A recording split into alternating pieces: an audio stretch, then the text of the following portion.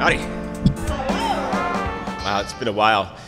All right, well, I have a new short story that I wrote recently. It's called The Poacher. So, a poacher was captured in the woods and brought to a local nobleman for punishment.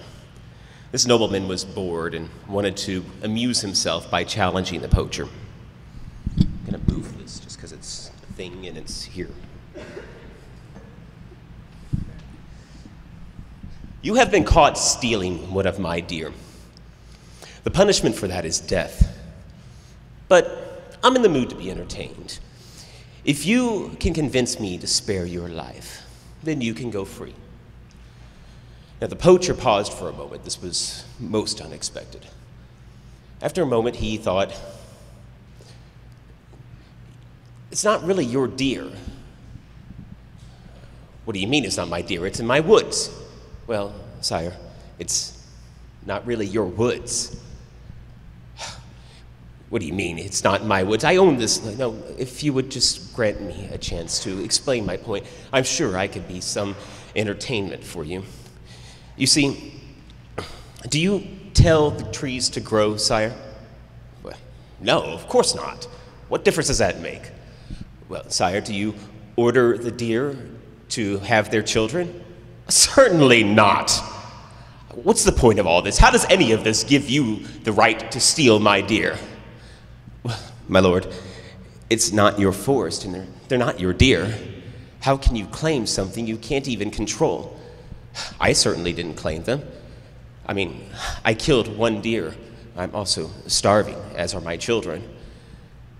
I killed that deer, and I'm not entirely sure I'm even worthy of what it would have given to me. I just hoped that I could have turned that gift into something amazing with my family. Sadly, that's all wasted now.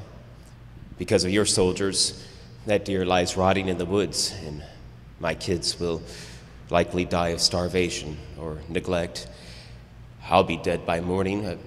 You won't be affected, of course, except for a little entertainment at my expense. You see, I killed that deer, and I thanked it for its sacrifice. Well, it may not have meant anything to something already dead, but it meant something to me because I valued what it gave up.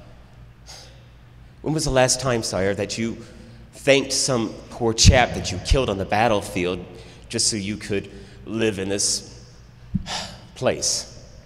For that matter, when was the last time you thanked any of your men for the sacrifices they give every day for you? You sit here in your ivory tower, claiming everything and giving nothing. I give you safety. My guards make sure you don't fear for your lives. My army protects your house. You come in here, having stolen from me, claiming that you can tell me how I should run this land. You are an ingrate. My lord, you are mistaken.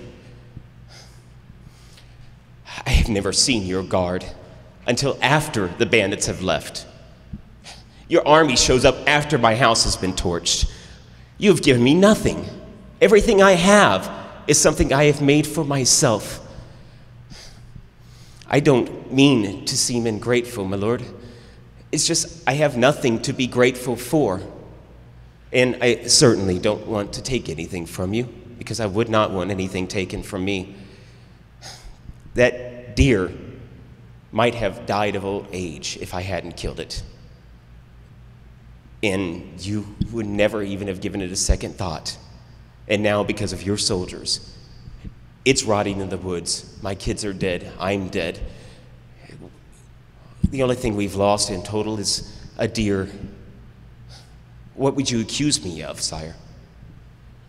The Lord fumed for a while, and then stood up and ordered his guards to take the man to the dungeon. That night, he paced for hours and hours, often stopping to look out the window at the forest beyond. When dawn broke, he called the poacher back in front of him. He looked at the poacher intently, and then stood and bowed to him. I bow because you have done what none of my men would dare. You have humbled me.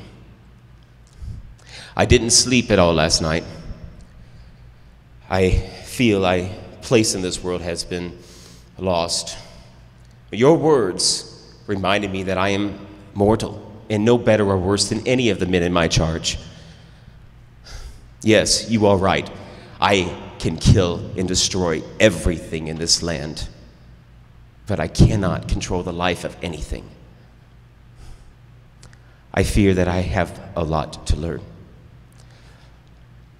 Therefore, I am releasing you with no charges.